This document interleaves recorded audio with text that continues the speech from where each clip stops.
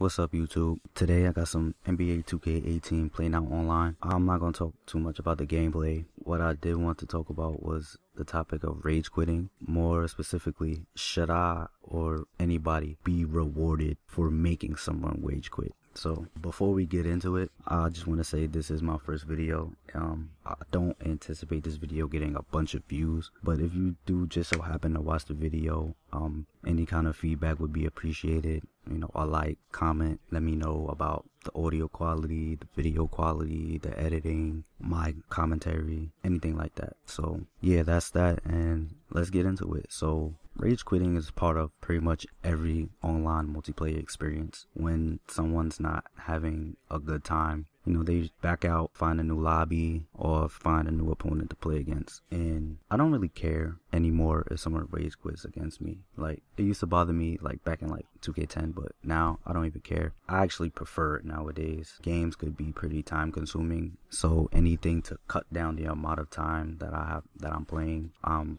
with that. And plus, just give me my win and I'll move on my merry way. But the only thing I don't like is that you can't see the stats if someone rage quits against you. I never really felt like I should be rewarded for making people quit until like 2K16. And that was when 2K first implemented the tier system. So if you beat a team that was a higher tier than you, you got like some bonus win. And I think you got extra VC as well. And I always used to play around with like different teams and everything, but there was really no reason to before then. So when they implemented that system, I started using lower tier teams, and I would play against the higher tier teams and I would win. And some of those games ended in quits, and when someone quit, I would just get the win for making them quit, and I didn't get the extra wins. I don't know if I got the extra VC or not neither. And I can't say this was a huge problem, but it was definitely annoying. And I don't know if 2K just didn't know about it, or they didn't know how to fix it, or they just didn't care.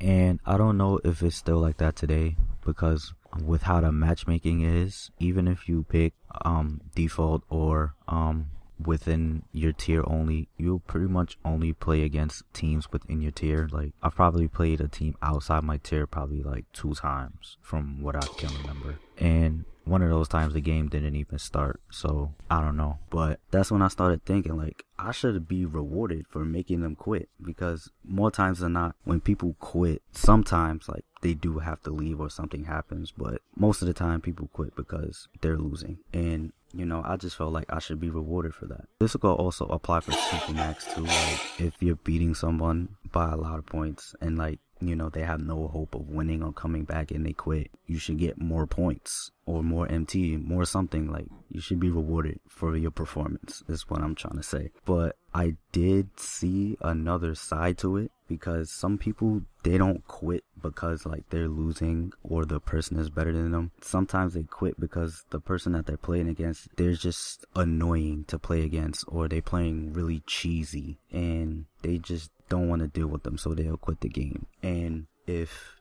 you reward people, you know, for making people quit, then that might lead to more people playing cheesy or just trying to be annoying and not necessarily playing to win, just playing to make the person quit. Also, people do quit when they get matched up with another person that's using the same team as them, which isn't really their fault. That's 2K's fault, and that's another thing that I could talk about in another video. The mirror matches need to stop. But back to rage quitting, I don't think that rage quitters should be punished in any way. Like, if they want to leave, then just let them leave. I know like games have implemented like a soft ban for, you know, people who rage quit too much, and I think 2K did it once, but I think that was only for the park and it really didn't work. Like, people were still leaving anyways, like they don't care. So I think they just ended up taking it out, which is fine, just as long as you actually get the win, because there have been times where someone would quit against you and you still end up getting the loss, and I don't understand how that can happen. But anyways, I do think a lot of the time people quit prematurely. Like, a lot of games that I've had, I would go up, you know, 10, 12 points in like the first quarter or even just the first half, and people will quit. Like, it's not the end of the world. Like, I remember playing, you know, before I had Xbox Live, playing against the computer when I was younger, and if I got down early, I just quit But as I got older and I got better and smarter and just started playing online more, I'm comfortable playing from behind. And it's not really that big of a deal. Like they say basketball is a game of runs. Every team is going to make their run. So you just got to keep your cool and just keep taking smart shots and playing good defense, and you'll get back into the game. So this video is almost over, but hold on. Let's listen into this defensive possession. I'm making it real tough for you. I ain't going to let you get comfortable. I ain't going to let you get comfortable. Yeah, I'm making let you get comfortable. I ain't going to let you get comfortable. Hey! Very good defensive possession right there. That's one of the best on-ball defensive possessions I had all year. The on-ball defense is something we could talk about in another video, but we get the easy layup. And he's out of here, so I'm out of here. Thanks for watching, and stay tuned for more content.